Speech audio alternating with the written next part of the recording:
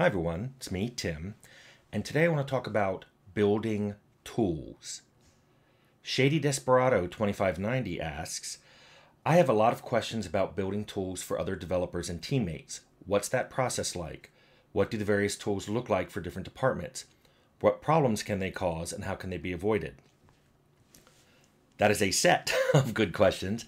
I will try to answer them here. You're asking a lot of different questions at once, but I think I can answer them both at a high level and by using examples of games I worked on where I didn't work on the tools, and then games I worked on where I did, and what I learned from that. So let me start with like two really high level things that I think are super important for anybody on a team, but especially whoever's making the tools. The first one is you should know other disciplines besides your own.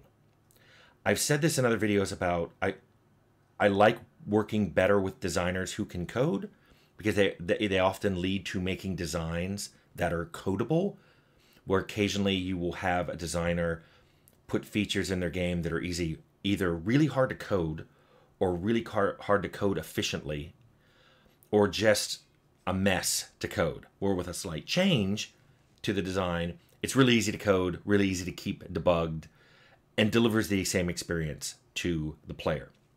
I've said that about learning to code for artists. If artists know how their models are actually being rendered in the game, they can often make art that is faster or looks better than if they have no idea what happens when it leaves their computer.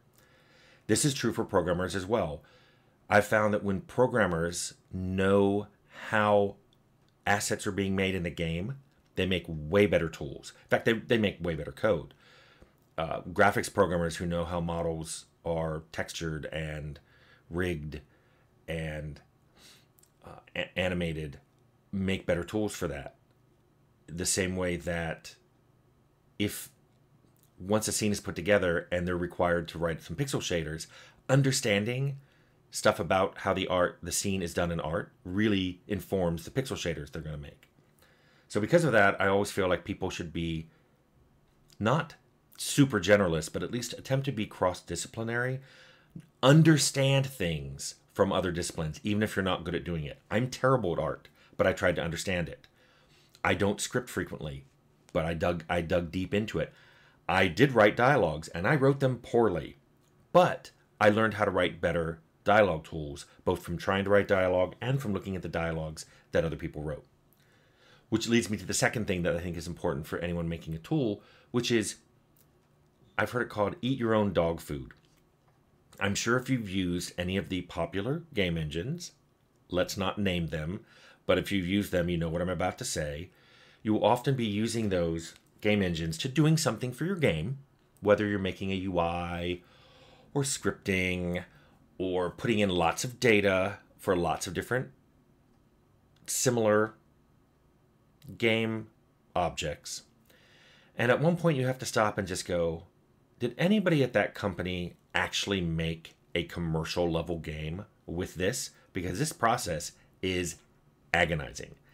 Sometimes even on the biggest game engines, I've been led to believe by using the engine that they may have made a simple demo or a demonstration of how to do that feature, but they've never actually made a commercial game with it.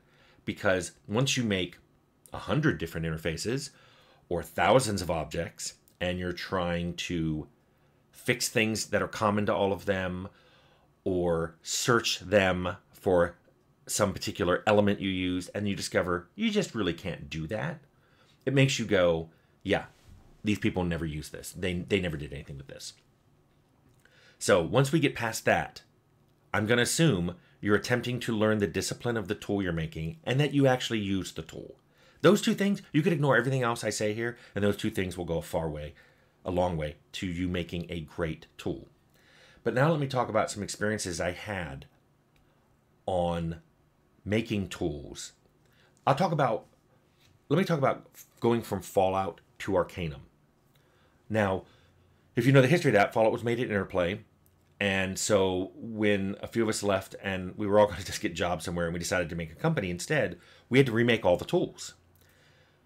Now, during the making of Fallout, I didn't make a single level, nor did I even make WorldEd, the editor for putting together maps. However, during the making of the game, I heard a lot of people complain about things that that editor made difficult. For example, the way people had to put together the isometric maps is the art got cut up into slices of walls and tiles, but there was no indication of how they would go together. So whoever's making the map had to grab a tile and then look on a little strip at the bottom, look and grab a tile and see if it connected. And sometimes they look like they would, but then you put them next to each other and the pixels don't match up, and you have to do it again and again and again. Similarly with the walls, you put down one wall and you go put up another and you're like, oh, that doesn't quite fit. Let me go find another wall strip. That took a lot of time and made making maps that should have been pretty simple and straightforward take hours or days instead of seconds or minutes.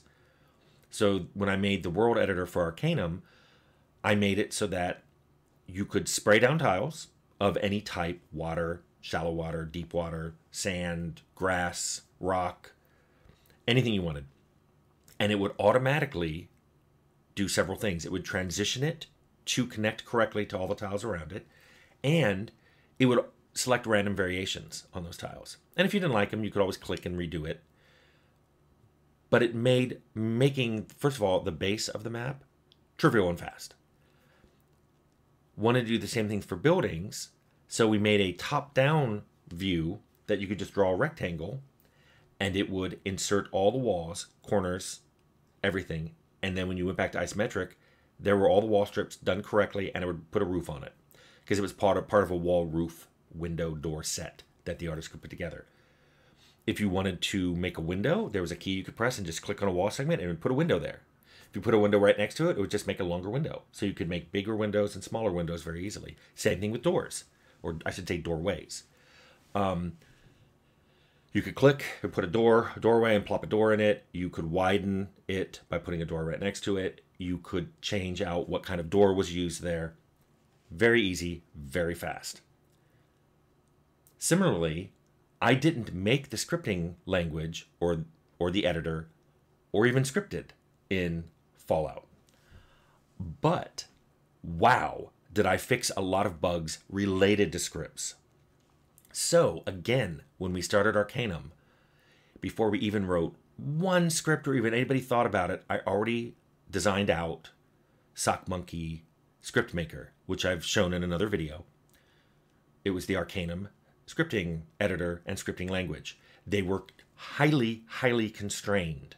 You could not, first of all, you could not write a syntactically incorrect SockMonkey script because you didn't actually write anything. You selected from drop-down menus the actions and conditionals you wanted to check. It was very difficult to make infinite loops, although I underestimated the tenacity of some script writers to create bugs, and there were ways by using multiple scripts to create infinite loops. But even then, I put in a simple script call counter and eventually managed to prevent them from crashing the game.